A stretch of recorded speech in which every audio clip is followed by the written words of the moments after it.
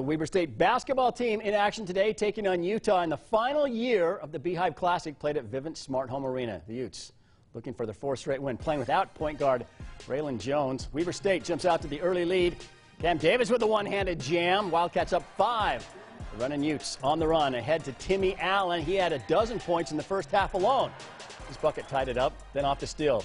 Booth Gotch ahead of the pack for the breakaway jam. 8 points, 6 boards. Allen weaving his way through Weber State defense off the glass and in. 19 points to lead all scorers today.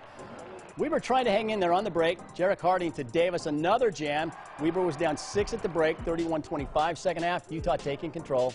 Carlson working it down low for the bucket. Utes up by 10. And Jackson Brenchley knocks down the 3 ball from the corner. Utes up by 16. Weber State shot just 33% from the field. Jarek Harding with a fadeaway. He had 17 to lead the Cats, but Utah too big for Weber State.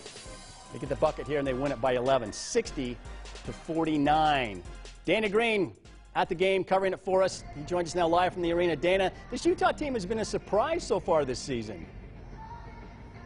Yeah, they really have, and this was not the prettiest game we've ever seen, not by a long shot, but the Utes, even without Raylan Jones, really stepped up their defense. Weber State just could not make a shot.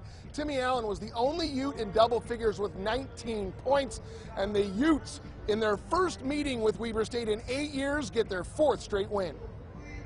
Yeah, it was an ugly one, especially down the stretch, but I'm glad we were able to tough it out and on to the next one. I'm proud of our guys because we didn't shoot the ball well. And a lot of times when you don't shoot the ball well, you take that garbage with you to the defensive end and you're not able to get stops. And it's a big win for us and proud of the guys. It was a long week.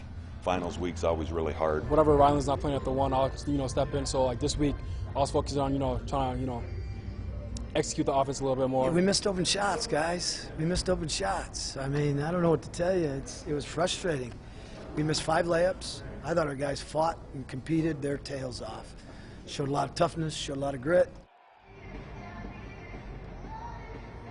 So in the final game of the short-lived history of the Beehive Classic, it's going to be BYU and Utah State coming up at the top of the hour. This should be a great one. BYU hasn't lost to the Aggies in 10 years. We'll see if Utah State can break that streak. I am live at Vivint Smart Home Arena. Dana Green, ABC4 Sports. Thank you very much, Dana.